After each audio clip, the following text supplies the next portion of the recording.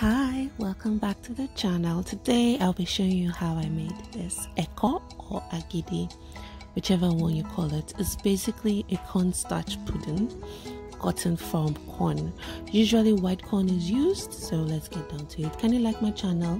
Give this video a thumbs up, share with your friends, and let's get down to it. So I have decanted the water that I use in storing this in the fridge. Now I'm going to scoop some into a bowl. Now the water I use in storing the fridge, I'm going to pour into this. You can use fresh water, but I already use drinking water when storing in the fridge, so makes sense. So once you have dissolved the starch in a pot of boiling water, pour the cornstarch into it and stir continuously to avoid lumps. So it's almost like as if you're making akamu or ogi, but this time around it's thicker. So you have to stir continuously just like that. The corn I used here is the yellow corn, and it was infused with ginger. So I was making ginger-infused eko. Add some water to it, cover it, and allow it to cook some more. Yep, I know, right? Easy. So once it has cooked for another like 5 minutes, stir that again,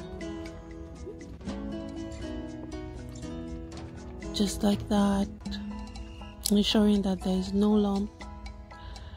Then the test. Take some, put it into a bowl of cool water. If it doesn't fall off, then it's ready. Now let's use our leaf. It's important to double the leaf while wrapping.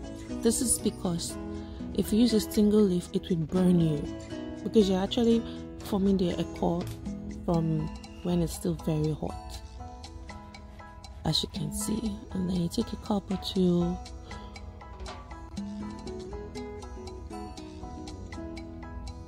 you put the quantity you want into the leaves, and then you fold it like you would do moimoi. So if you like, you can use 3 leaves. If you like, you can use ramekins. If you like, you can use cupcakes cup. If you have fanciful cupcakes cup, you can use that as well. Anyone works. And then you just fold it in. See, it was actually so hot, I had to lift it and then put it back in my hand. And that's it, guys. So you repeat the step until you have made all the eko. Fold it and it's ready. So I allowed this to cool till the next day, or you can allow it to cool for just 6 hours or thereabout or less, and it is ready, guys. Your homemade eko is ready. Thank you so much for watching.